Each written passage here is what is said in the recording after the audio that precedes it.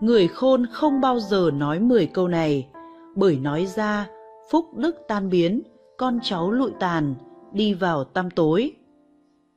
Người xưa nói, miệng có thể nói lời đẹp như hoa hồng, miệng cũng có thể nói lời độc như gai ma vương. Tu dưỡng khẩu đức cũng tức là tu dưỡng trường năng lượng của bản thân. Người mà toàn thân tràn đầy năng lượng tốt đẹp mới có thể gặp nhiều may mắn. Khẩu đức tốt mới có thể gặp vận may tốt. Vận may tốt mới có thể ít đi đường vòng. Thành tựu nhiều hơn, không nói lời ác độc, không nghe lời thô lỗ. Đây là cách tu dưỡng mà chúng ta nên có. Xuất ngôn bất cẩn, tứ mã nan truy, nghĩa là nói ra lời bất cẩn, lấy lại không còn kịp, hại người, hại mình. Vận may chắc chắn càng ngày càng kém. Bỏ được 10 cách nói chuyện tệ hại sau đây, có được sự tu dưỡng này, bạn sẽ có thể hóa thảm thành thần kỳ, phong thủy sinh khởi vận may đến. 1. Bỏ nộ ngôn, tức là bỏ lời nói ác nghiệt, oán hận. Khi gặp chuyện không vừa ý hoặc cảm thấy bị đối xử bất công, người ta thường có xu hướng thất vọng, phàn nàn, thậm chí buông lời oán hận. Một khi đã oán thì họ hận tất cả, kể cả lời trời đất, thần Phật. Thực tế những gian nan khổ ải mà một người thường mắc phải không có gì là bất công. Phật gia giảng về nghiệp lực luân báo, rằng mọi khổ nạn mà con người phải gánh chịu đều là nghiệp báo cho những hành vi, ý nghĩ bất hảo của họ trong đời này hoặc từ kiếp trước. Đã nợ nghiệp mà không muốn trả nghiệp, lẽ nào lại có lý như vậy? Lời oán hận thường mang theo những năng lượng rất xấu, bởi nó xuất phát từ tâm oán trách, đố kỵ, lòng sâu hận của người ta. Oán hận sẽ che mờ lý trí của họ, sẽ khiến họ không còn phân biệt được thật giả, đúng sai, phải trái. Như thế, hậu quả gây ra thậm chí còn tai hại hơn. Từ nói lời oán hận, người ta còn có thể gây ra việc ác nghiệp, hại người, hại mệnh. Người thông minh thường có cách ứng xử khác. Đứng trước khổ nạn, gian khó hay sự thua thiệt, mất mát về lợi ích cá nhân, họ đương nhiên không một lời oán trách. Họ biết học cách chấp nhận, học cách thích nghi. Đứng trước sóng gió bão dông, người thông minh luôn giữ được tâm thái bình hòa, thanh thản. Cũng nhờ thế, họ không bị mê mờ trong oán hận, tầm nhìn lại có thể rộng mở hơn. Chỉ cần có được sự tỉnh táo, mọi khổ nạn trong đời họ tất thảy đều bước qua. Đúng hơn là vui vẻ bước qua, như vậy gọi là nhân sinh một kiếp mỏi mòn, mê trong dục vọng, mãi còn chưa buông. Nghìn năm chẳng thoát khổ buồn, hỏi đâu là chốn linh hồn tựa nương. 2. Bỏ tận ngôn, tức bỏ nói lời cạn kiệt. Nói chuyện phải xúc tích, đừng nói mà không chừa đường lui. Biết hết cũng không cần nói hết, chừa đường lui cho kẻ khác, để chút khẩu đức cho chính mình.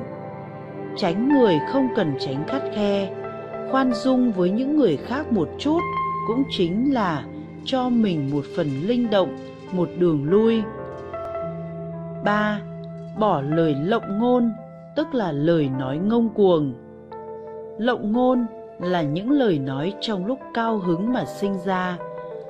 Người nói lời lộng ngôn, ngông cuồng thường là kẻ tự phụ, ỷ vào cái gọi là sở trường, tài năng của mình, vốn đã coi người khác bằng nửa con mắt từ lâu. Nhưng lịch sử đã chứng minh rằng những kẻ tự phụ thường chịu nhận kết cục đau thương nhất. Cổ nhân giảng, kẻ khôn thực sự lại thường giả ngu ngơ, và chuyện thùng rỗng kêu to là rất phổ biến. Kẻ không có thực thường chỉ mạnh miệng bề ngoài, ấy chỉ là khẩu khí để lấp đầy sự thiếu hụt của trí tuệ và tài năng. Nói lời ngông cuồng cũng thường là bước đầu tiên dẫn người ta đến việc làm điều ngông cuồng. họ có thể nói ra được lời lẽ lộng ngôn thì cũng hoàn toàn đủ gan làm những chuyện tày trời, bất chấp. Như thế không thể gọi là người thông minh được. Bởi người thông minh luôn biết giấu cái tài năng của mình bên trong, thường không thể hiện ra ngoài, đặc biệt là qua lời nói. Người thông minh hiểu rằng hiển thị tài năng chỉ là chuốc thêm rất nhiều sự đố kỵ, ghen ghét của người đời. Ở một phương diện khác, bậc quân tử thường giữ được phong thái trầm tĩnh, vui buồn, không để lộ ra ngoài và có thể nhún mình, nhường nhịn người khác mà thu phục nhân tâm. Một người đã ở cảnh giới cao thường xét đoán sự việc khác hẳn. Kẻ tiểu nhân thường tranh hơn nhau khẩu khí, còn bậc quân tử chỉ cần dùng hành động để chứng minh trí tuệ của mình. Đó là hai việc hoàn toàn khác nhau. 4. Bỏ sàm ngôn, tức lời nói bịa đặt. Sàm ngôn chính là nói những lời chê bai, những lời không tốt sau lưng người khác, gây ly gián, nghi kỵ. Người xưa cho rằng người nói lời sàm ngôn đều là tiểu nhân. Triết học gia Vương Sung của Đông Hán từng nói, sàm ngôn thương thiện, thanh răng ô bạch, có nghĩa là không nên nói xấu sau lưng người khác, bởi nó sẽ làm cho thiên hạ đều không được yên ổn. 5. Bỏ đa ngữ, tức bỏ nói nhiều. Bệnh từ miệng mà vào, họa từ miệng mà ra. Nói chuyện không nên nói quá nhiều, nhiều là bị thiệt. Trong Mặc Tử có ghi, học sinh của Mặc Tử là Cầm. Hỏi Mặc Tử nói nhiều có ích không? Mặc Tử trả lời, con cóc, con ếch, cả ngày lẫn đêm đều kêu không ngừng, kêu đến khô mồm mỏi lưỡi, nhưng không có ai để tâm đến tiếng kêu của nó cả. Sáng sớm nhìn thấy con gà trống đó gáy đúng giờ vào lúc bình minh, trời đất đều chấn động, mọi người đều thức dậy sớm. Nói nhiều thì có ích lợi gì chứ? Chỉ có lời nói được nói ra trong tình huống hợp thời cơ mới có tác dụng mà thôi. Mặc Tử muốn nói với chúng ta, lời không cần nhiều, người biết nói chuyện luôn nói những lời thích đáng vào thời cơ thích đáng. 6. Bỏ khinh ngôn, tức bỏ lời nói dễ dãi. Lời nói không thể nói dễ dàng, nếu thay đổi lời đã nói, chi bằng không nói. Lời không được hứa dễ dàng, nếu hứa rồi lại thay đổi, chi bằng đừng hứa. Gặp chuyện, đừng tùy tiện phát ngôn, nếu không sẽ mang họa vào thân. Cũng đừng dễ dàng hứa hẹn với người khác khi chưa cân nhắc và suy xét, nếu không sẽ mất chữ tín. 7. Bỏ trực ngôn, tức là bỏ lời nói thẳng thừng. Không nên nói thẳng, không che đậy, mà không nghĩ đến hậu quả, nếu không sẽ gây ra phiền toái. Lời thẳng thắn phải nói vòng vo một chút, lời nói lạnh lùng như băng phải tăng thêm nhiệt khi nói. Nghĩ đến sự tự tôn của người khác, đặt sự tự tôn của người khác lên vị trí số 1. Bỏ lậu ngôn, nói lộ chuyện. Không được tiết lộ cơ mật. Sở dĩ mật thành, ngôn dĩ lậu bại. Chuyện thành do giữ bí mật, nói lộ chuyện dễ gây thất bại. Đối với chuyện của người khác, tuyệt đối không được tiết lộ. Đây là vấn đề nhân phẩm và nguyên tắc người làm. Nó cũng dễ gây ra hậu quả nghiêm trọng. Khi sự việc vẫn chưa thể chắc chắn, cũng không được nói những lời quả quyết để tránh tạo ra ảnh hưởng không tốt, làm người khác cảm thấy phù phiếm và hà khắc. 9. Bỏ ác ngôn, tức lời nói ác độc. Không nói những lời vô lễ và độc ác để làm tổn thương người khác. Người xưa nói, đao cắt dễ lành, ác ngôn khó tan. Sự tổn thương bạn gây ra trong tâm gan người khác còn đau đớn hơn vạn lần vết thương gây ra trên thân thể. 10. Bỏ căng ngôn, tức lời nói kiêu căng. Căng chính là tự đại tự cho mình là đúng.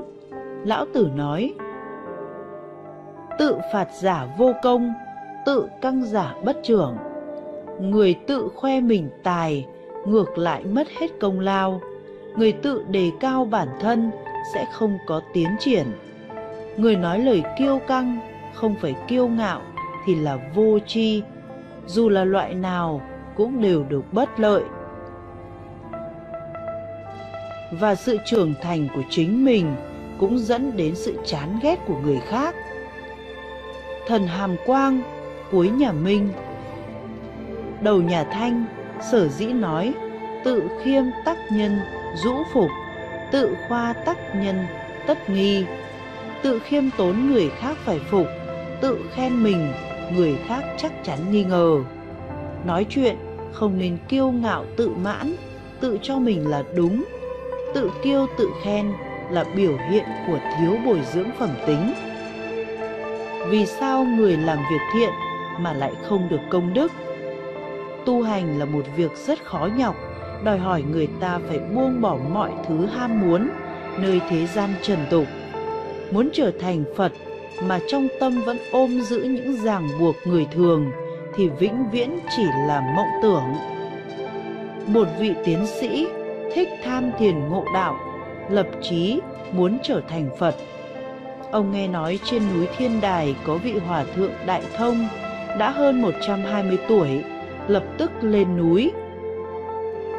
Hòa thượng Đại Thông biết vị tiến sĩ này mang theo rất nhiều tâm đến cầu pháp, động cơ là không thuần khiết, cho nên từ chối gặp mặt. Vì thế, vị tiến sĩ đã quỳ gối ở ngoài cửa chờ đợi. Cuối cùng Hòa thượng Đại Thông đã cho gọi vị tiến sĩ này vào hỏi: ông đến đây vì điều gì? Vị tiến sĩ trả lời: đến đây để học Phật. Hòa thượng Đại Thông nói: ông có phải là con trai của Thượng Thư Đại Nhân? Vị tiến sĩ nói: đúng vậy.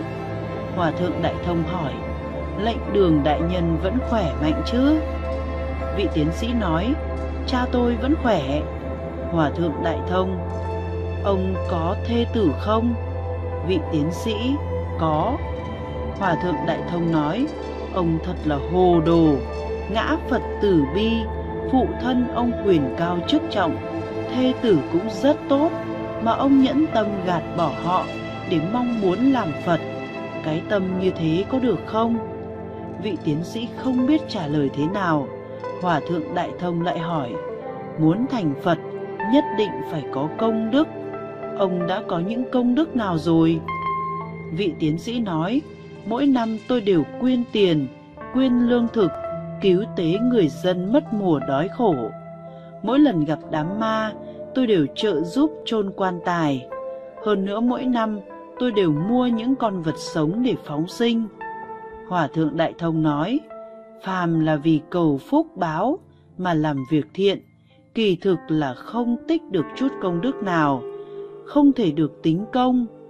Ông vì muốn trở thành Phật mà làm việc thiện thì làm sao có công đức cho được?